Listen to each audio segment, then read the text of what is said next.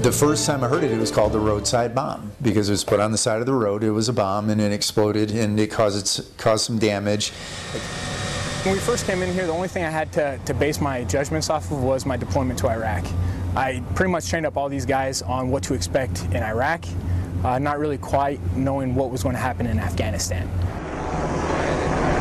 In Iraq, what you didn't see were improvised explosive devices as they came to be known. That's not what they were known as back then.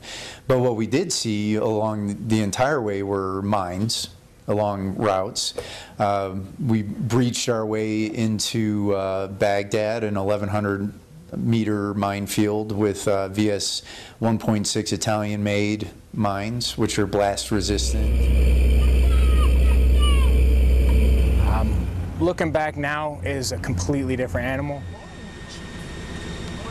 After the first roadside bomb, everybody said, okay, well, you know, this is something that we've got to, you know, try to counter. And so we were taking some flak material, maybe even flak vest material, putting it against our doors. We were putting sandbags at the floors of our Humvees and other systems that we were using to operate around Baghdad.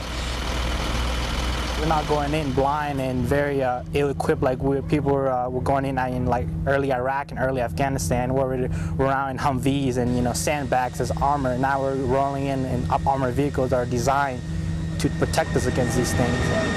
But what we've seen is we've reduced the amount of military ordnance on the battlefield. The enemies of Afghanistan have resorted to building their IEDs using homemade explosives. So fertilizer, other products, because they cannot get military ordnance, they're manufacturing IEDs out of homemade explosives, again, but targeting indiscriminately.